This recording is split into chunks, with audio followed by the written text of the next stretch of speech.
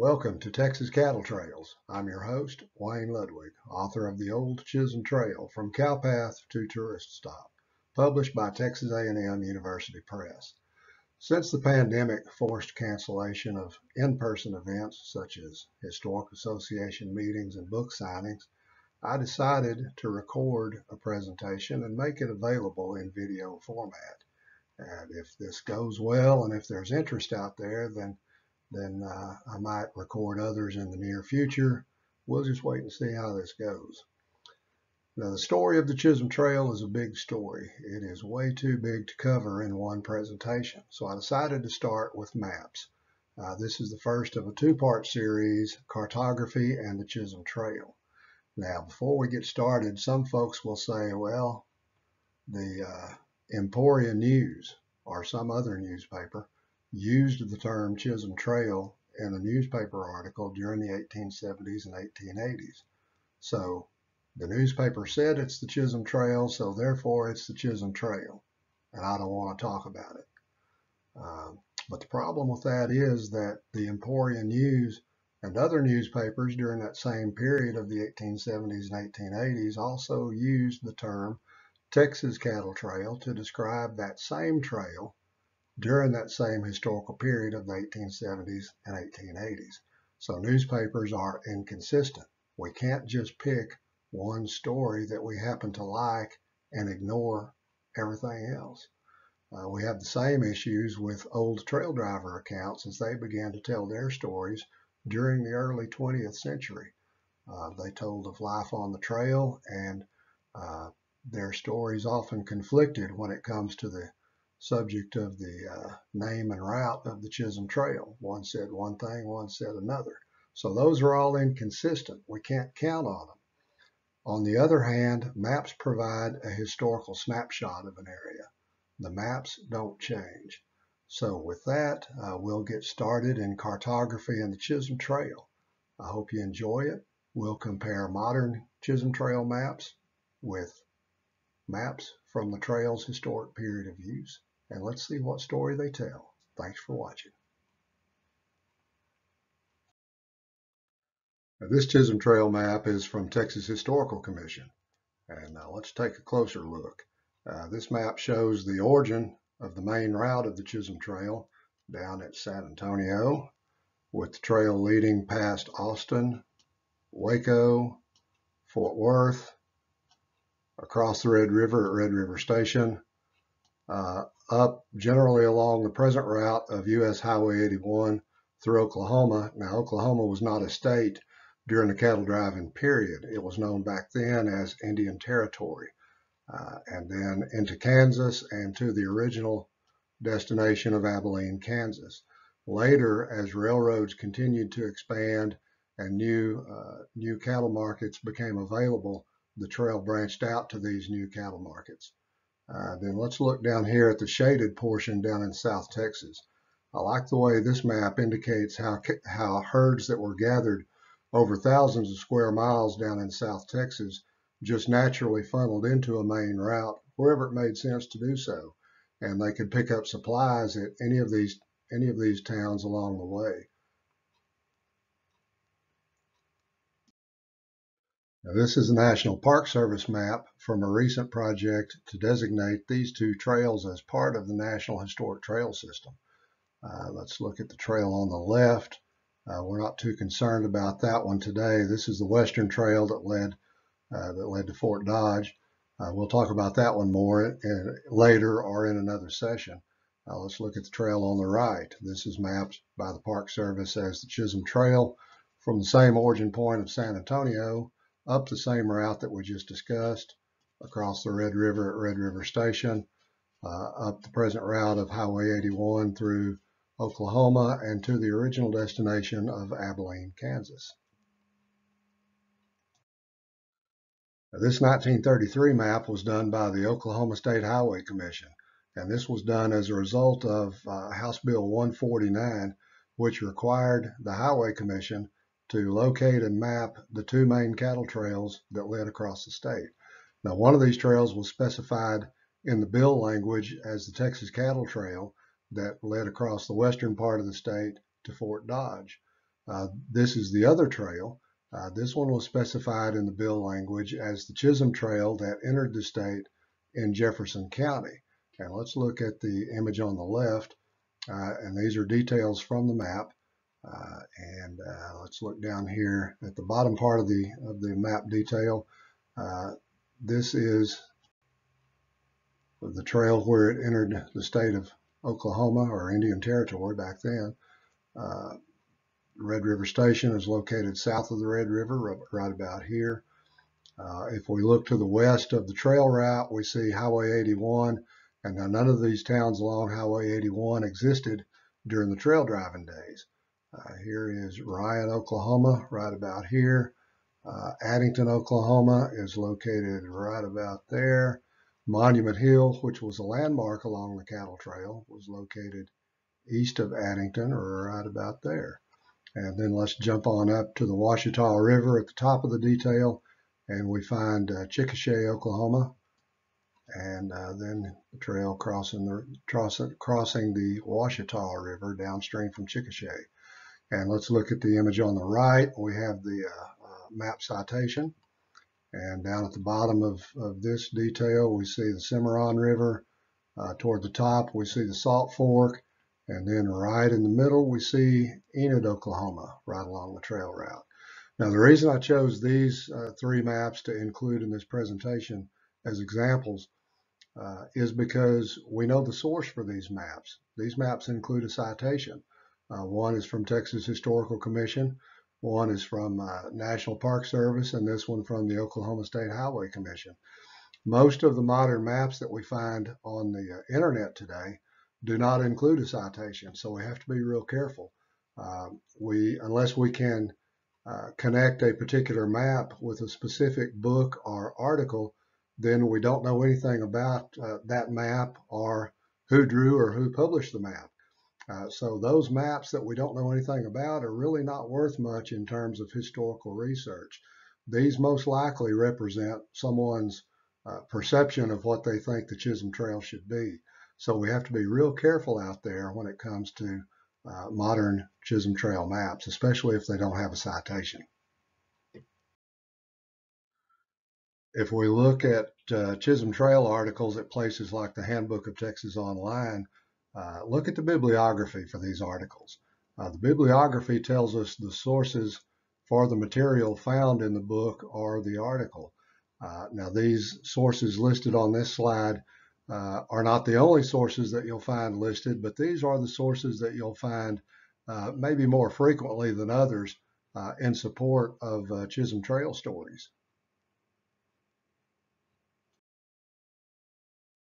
If we look at the reference section for the National Park Service's recent National Historic Trails project, we find the sources that we just mentioned listed, along with these other sources that are listed here. Now, collectively, these sources are typically cited to support the modern Chisholm Trail historical narrative and the modern Chisholm Trail maps. In the feasibility study, they're listed to support the Western Trail narrative and the Chisholm Trail narrative that's found in the National Park Service feasibility study. Now, if we look at the sources, the first one listed there, McCoy's 1874 book, is the only one published during the trail's actual historic period of use. The rest of these were published decades after the fact during the 20th century. And as such, these are secondary sources. These are, by definition, removed from the period of the event. And also, by definition, secondary sources are subject to opinion, they're subject to interpretation, and they're subject to outside influences. So keep this in mind when you consider secondary sources. Here's a question. Where would we look to find information about a road or a street in Fort Worth during the 1920s?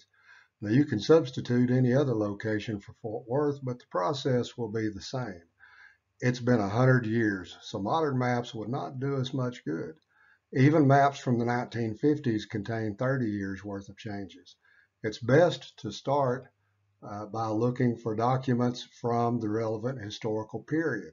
In this case, maps from the 1920s. So, having said that, if we wanted to know about the Chisholm Trail during its historical period of use, then why would we depend on modern maps? Let's look at some maps from the trail's actual historical period of use, and let's see what story those maps tell.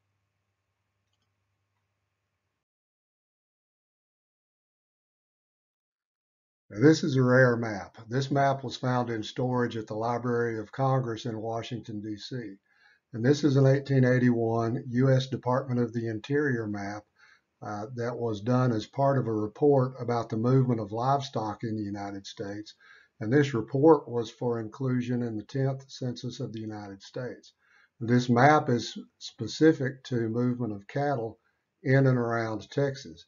And you can see that I've drawn in the location of Red River Station there for reference, along with the arrows indicating our interest in the trail on the right.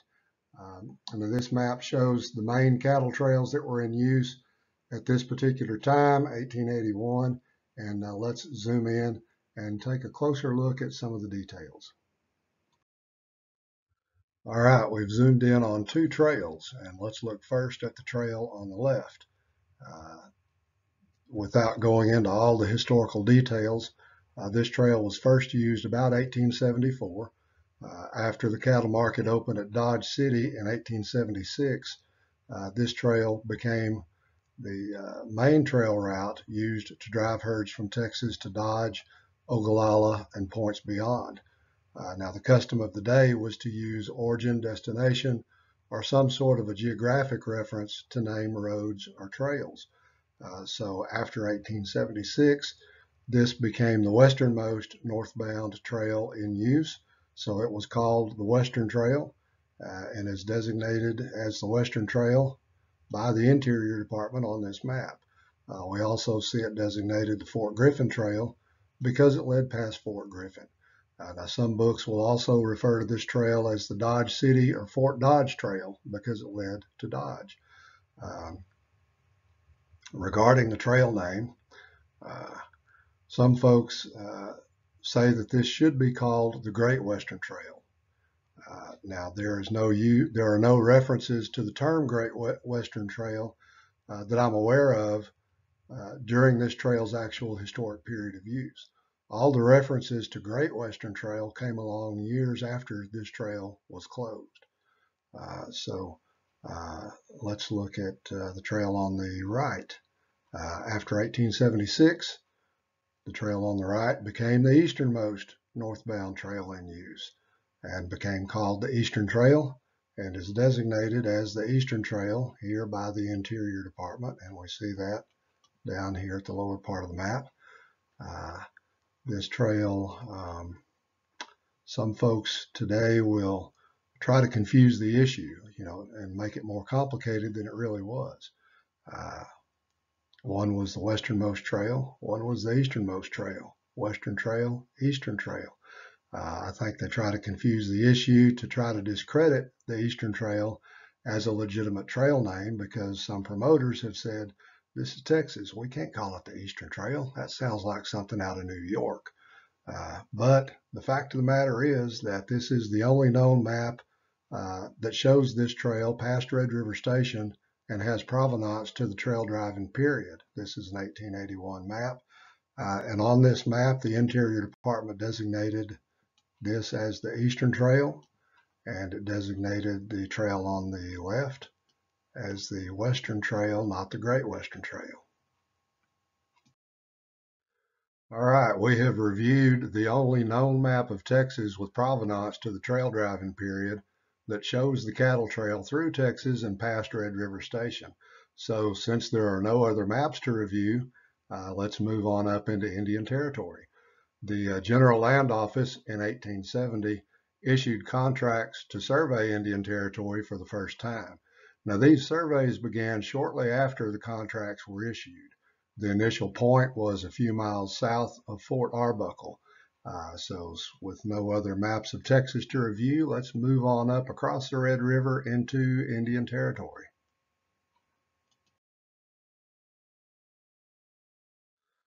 All right, we are in Indian Territory, and we are moving along the Fort Sill and Texas Road. And this is another example of origin destination as road names or trail names. This is an 1871 General Land Office survey. This is an image from that survey plat. This is a few miles northwest of Red River Station and a few miles southeast of the present site of Ryan, Oklahoma. Now, 1871 was a peak year for trail drives. There were more herds on the trail this year than any other year during the entire post-Civil War trail driving period. So keep that in mind as we look at these surveys and maps. As we move northwest along the trail, we see the level of detail that the surveyors indicated on these survey plats. They show the cattle trail leaving the main route here in this network of paths that converged into a main trail route. And this main trail route led on to the north toward Monument Hill, which was a landmark along the trail. Monument Hill is located about 3 miles east of the present site of Addington, Oklahoma. And you can drive to Monument Hill today and go to the top of Monument Hill and look out over the old trail route. And that's pretty interesting to do if you're ever up that way. Remember Section 1, Section 2, Section 11, and Section 12, and we'll see those referenced on another document coming up. And before we leave, note that the surveyors designated this trail as the Abilene Cattle Trail.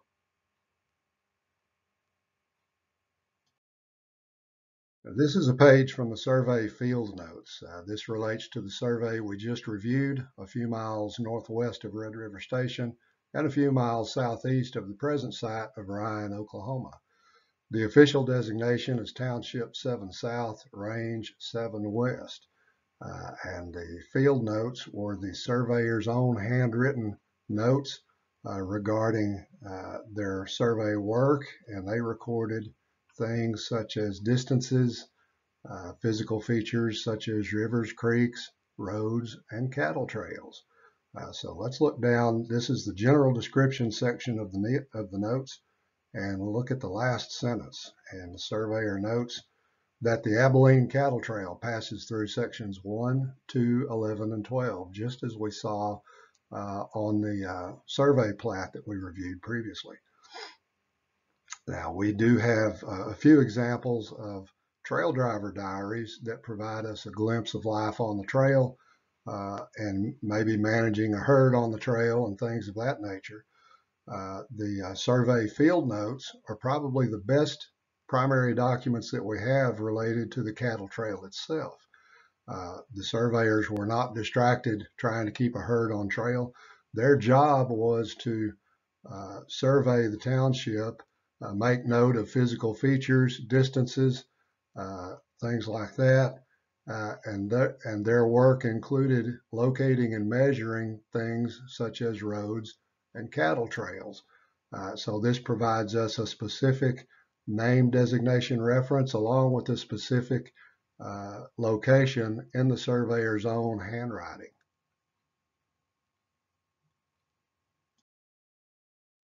And this is another example of what we find in survey field notes. This is from Township 12 North, Range 5 West, and this is near the present site of Yukon, Oklahoma. And again, this is the general description of the notes, and let's look down at the last sentence. Right down here.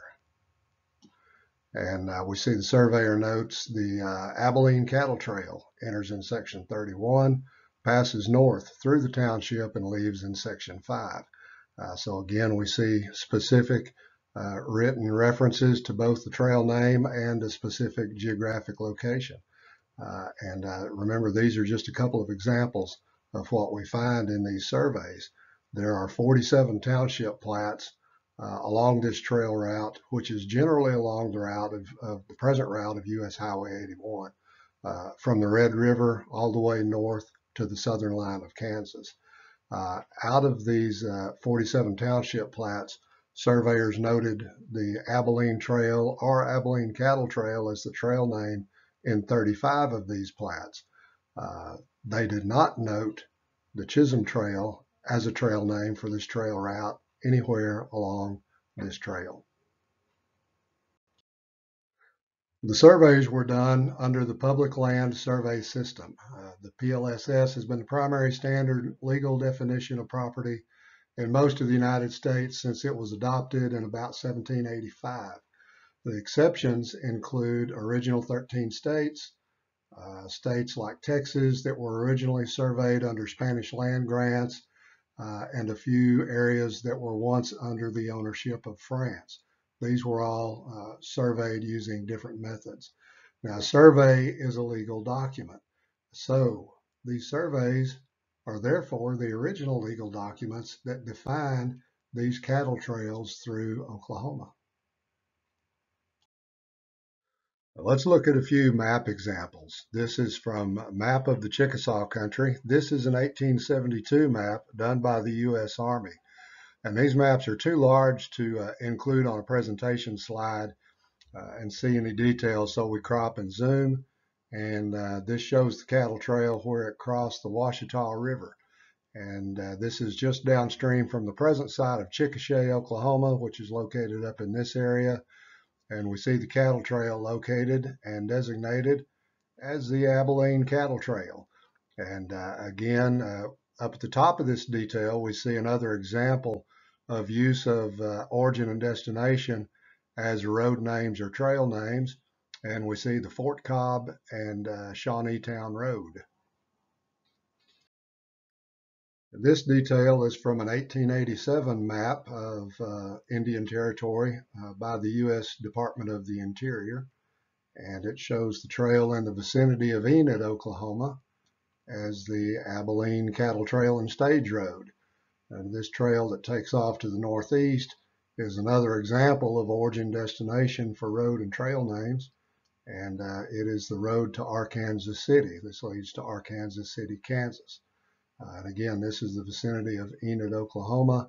The U.S. Department of the Interior published a series of these maps during the 1870s and 1880s, and they're all consistent in the location of the cattle trail and the name designation used for the cattle trail, and in this case, the Abilene Cattle Trail.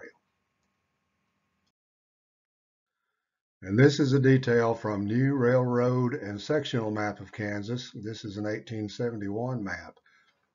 This map is not a General Land Office or Interior Department map, but we can tell that it was based on surveys, based on the grid lines that we see here. Visible in the map, these are the township and section lines. So we know this was based on surveys, and this map was entered into Congress. And we look at the top, and I've circled Abilene, the original destination, for reference.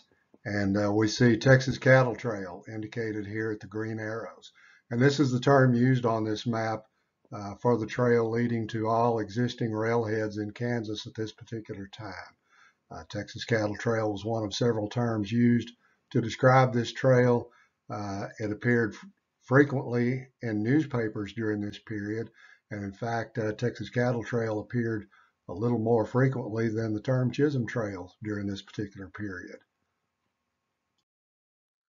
And this is a General Land Office survey map of Marion County, Kansas from 1876.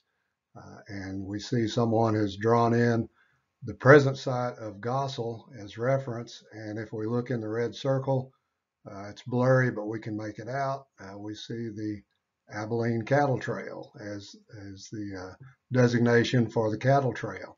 Now, we just saw this trail designated as the Texas Cattle Trail on the railroad and sectional map on the previous slide. But remember, that map is not a General Land Office or an Interior Department map. We have seen that the General Land Office and the Interior Department are both consistent in using the designation Abilene Trail or Abilene Cattle Trail for this cattle trail throughout Indian Territory and now in Kansas.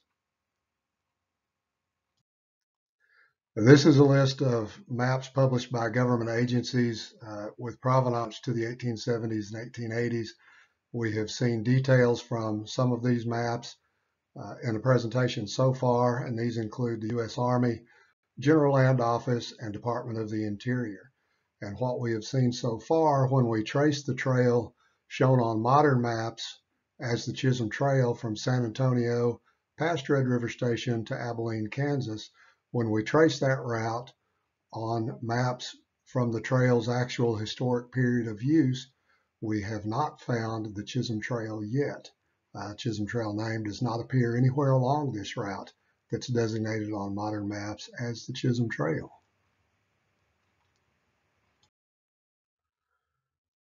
This is a list of sources for the maps and surveys that we've seen so far in the presentation, and these documents are all publicly available if you know where to look. To summarize Part 1, modern maps show the Chisholm Trail from an origin of San Antonio, Texas, past Red River Station to Abilene, Kansas. When we look at maps with provenance to the trail's actual historical period of use, the 1870s and 1880s, we see the Eastern Trail in Texas. We see the Abilene Cattle Trail in Indian Territory. We see the Abilene Cattle Trail in Kansas, and we see the Texas Cattle Trail in Kansas. We do not see the Chisholm Trail indicated anywhere along this route. So where is the Chisholm Trail? The modern maps tell us one thing, but when we look on maps from the trail's historical period of use, those maps tell us that that trail is really the Eastern Trail, the Abilene Trail, and the Texas Trail. They don't mention Chisholm Trail anywhere along that route. So where is the Chisholm Trail? Join us for Part 2. We'll see if we can find the Chisholm Trail. This is the book, The Old Chisholm Trail, From Cowpath to Tourist Stop, and this is a few places where it's available. I'm sure if you check around, you can find availability elsewhere as well. If you're interested in a signed copy, you can email me at texascattletrails@gmail.com. And that's all one word, texascattletrails@gmail.com. If you'd like to submit questions or comments about the presentation, you can also send those to me at the same email address. And that is, once again, texascattletrails, all one word, texascattletrails@gmail.com. I also have a Facebook group, Texas Cattle Trails History Group. Feel free to drop by and check it out. I hope you enjoyed Part 1. Look forward to seeing you back for Part 2. Hope you'll join us for Part 2. Meanwhile, thanks, have a good day, and happy trails.